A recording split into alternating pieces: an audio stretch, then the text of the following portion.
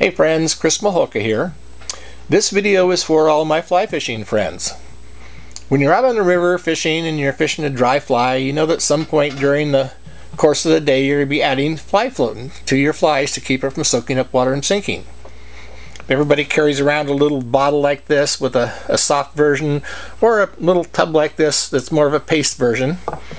And there's thousands of videos I've seen on YouTube on how to apply this to a fly. This video is different. I'm going to show you how to make the stuff. If you've looked in catalogs and in fly shops and things, you'll know there are a lot of different brands of fly floatant. I'm not reproducing or using anybody's secret formula for making this. This is something that over years of research and development that I have discovered as being quite a simple formula, and that's what we're going to show you, is how to make a basic floatant.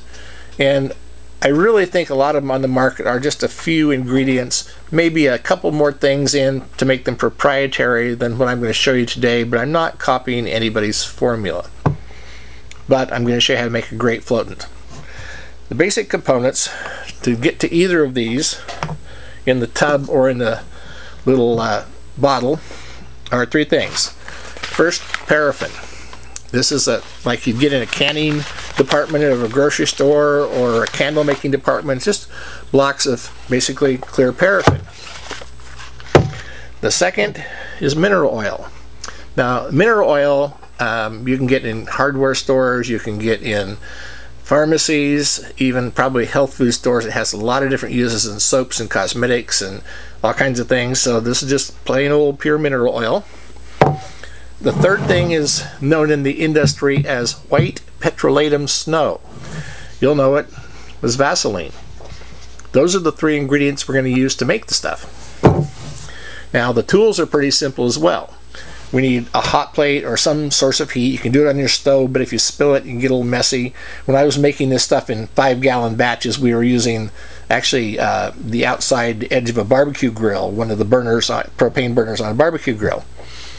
Since all of these, if they get heated extensively, will create smoke, which of course you don't want wherever you're making it, and they're also possibly flammable, you want to use not only a hot plate, but then some type of a double boiler system. So what I've got here is just a simple pan, about a ½ inch of water in it, and then this is an old film canister. You can use a soup can or a tuna fish can or whatever you'd like to put in the water to make your double boiler.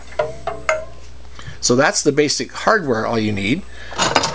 Some measuring spoons, a stir stick, I always keep an X-Acto knife handy, and a pair of pliers, and that's basically all the equipment.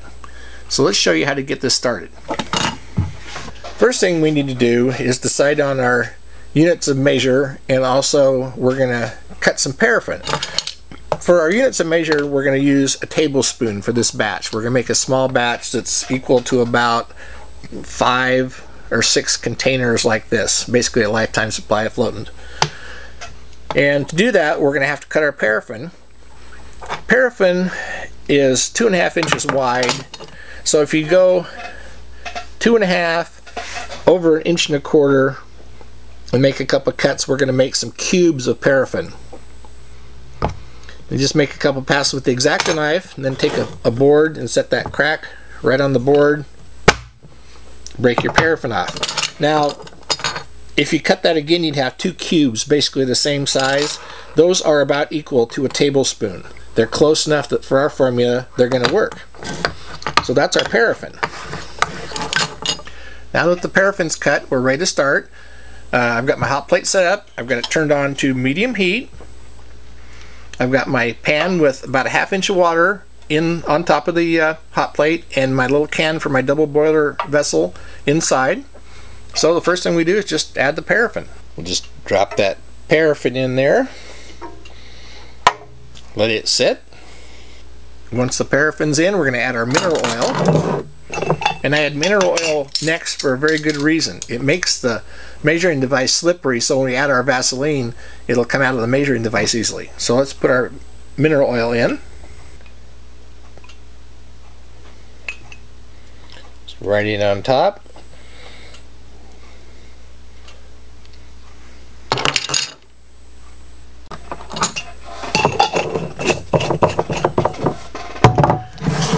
add our Vaseline. We're just going to take a scoop. We want it to be a nice level scoop of Vaseline, and we'll use our stir stick to get it into the vessel. We'll use our stir stick to kind of help get that out.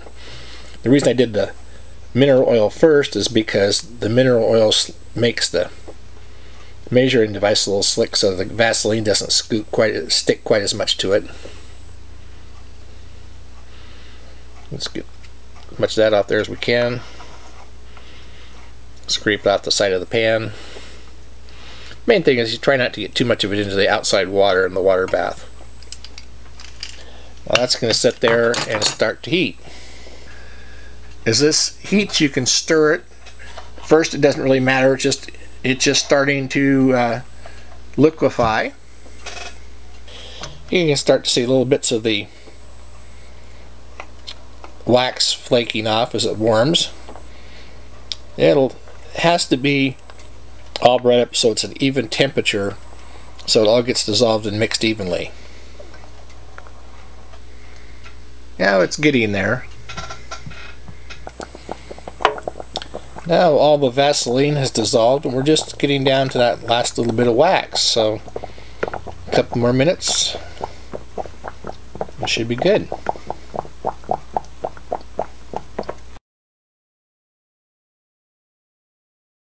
Once everything's dissolved and you stir it, it should be all nice and clear. You shouldn't see any striations or anything, because that's a chemical or one of the compounds that's not mixed in well.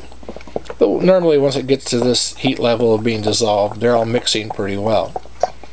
And you can turn the heat off. It's basically done now, and we can remove it from the heat. So now what we need to do is set out a place for it to cool slightly. So I'll put a towel out, and of course this is hot. So I'm just going to grab the tin with a pair of pliers.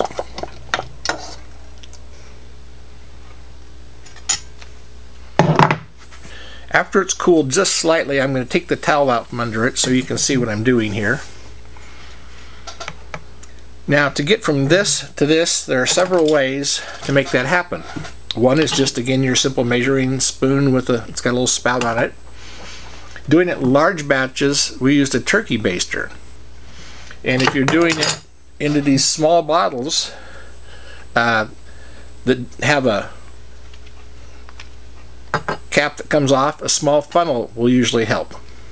But there's a difference in formula between this and this, and I'll tell you what that is in just a minute.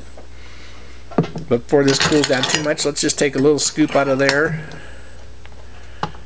and fill our container.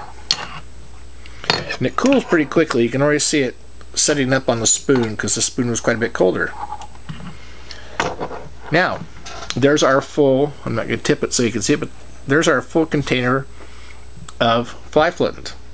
Now, you want to make sure that you dispense all of it from here into the containers before it totally cools, or it'll just solidify. The easy thing to do is just set the whole container with the spoon in it back in your double boiler, heat it back up, it'll all dissolve, and then you can keep going. The smaller the batch is, the quicker of course it cools and sets up. So that is how it's made and put in the container. So now I understand that this may not be something you want to do just for yourself, because it takes a little bit of work and makes quite a bit even in a small batch. But if you've got a fly club that likes to get together and do projects, have everybody bring a container or two, make a batch, everybody will get their container of fly floatant for pennies on the dollar, literally, and they'll be happy with it, and it'll be a fun experience. If you're making this for the container, you can stick your hand in and warm it up so it gets on your fingers to apply to your fly. The formula again is 2 parts paraffin, 1 part mineral oil, 1 part Vaseline.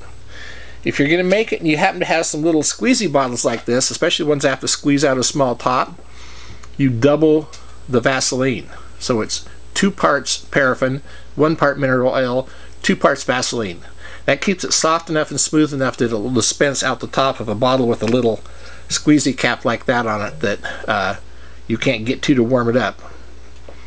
So that is how it's done. Try it out, have some fun. Be careful with things because they are hot. Don't let any unsupervised kids around because that would burn them if it was spilled on them.